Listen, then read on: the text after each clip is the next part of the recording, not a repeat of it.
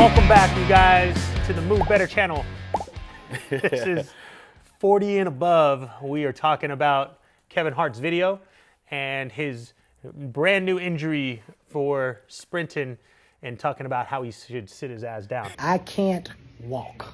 We're not laughing because it's, you know, I we're feel the finally pain. at him, but we're just, it's interesting.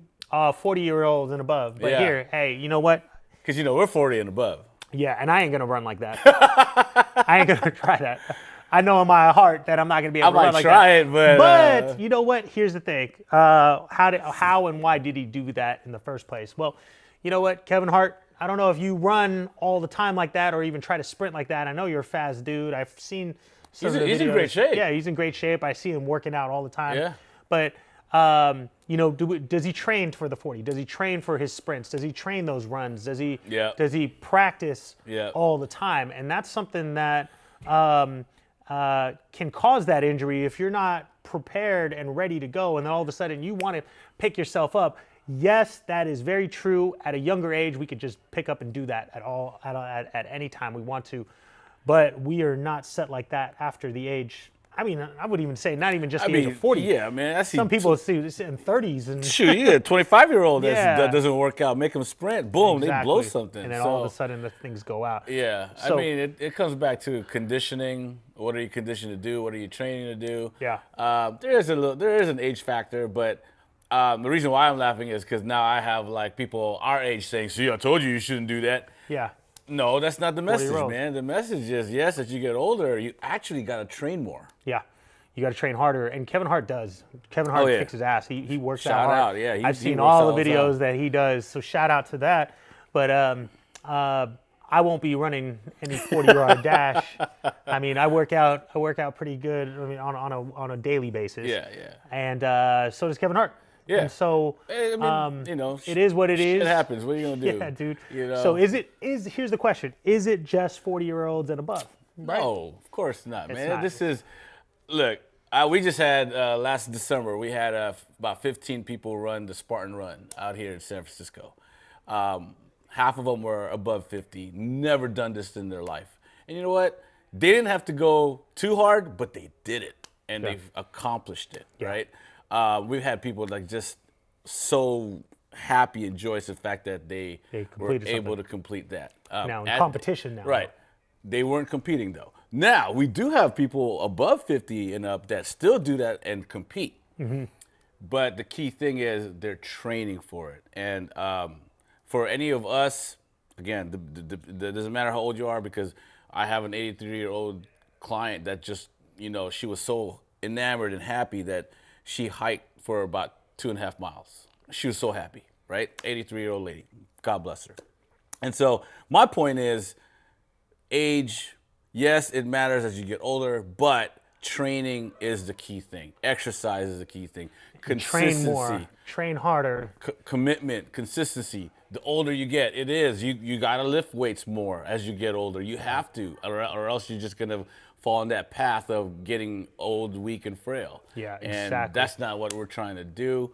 I'm not. I hope We're trying to hopefully- teach everybody that no matter how old you get, you got to keep on moving. Yeah. Injuries happen. You know, Sure. Kevin Hart will come back from this, and he's going to be stronger than ever. He'll be working out. He'll be doing his thing. He'll be kicking ass again. But it is Absolutely. pretty funny to see his video I can't walk. because it is. I feel him. I feel him on the injuries, and Yeah. But here's the funny thing. I was saying that when I was 30. I was like, shit, it's my age. Oh my it's my God. age. Yeah, yeah.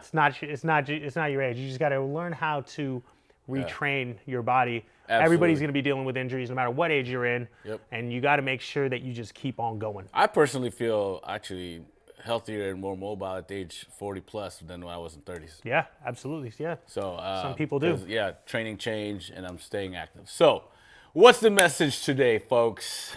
Move. Stop thinking that Age is a restriction. Age is a not. restriction. Everybody utilizes that excuse. Yeah, Right. yeah, And that's yeah. not what we're trying to. The message that we're trying to send. No matter if you get injured or not, you're always going to have some type of injury, but you just got to work through it. You got to get right back up, get back up on that bike, whatever it is, and keep going. Yeah, just be smart about it. But continue to move, continue to exercise, continue to train. Be careful for those people who are challenging you to take sprints, to run those sprints. Should they ramp up their runs if they want to sprint and they want to compete? Sure. Absolutely, man. And if you're trying to compete and you're trying to run and you're trying to race, you got to prepare for that, man. You have people that run the 100-meter dash, whatever it is.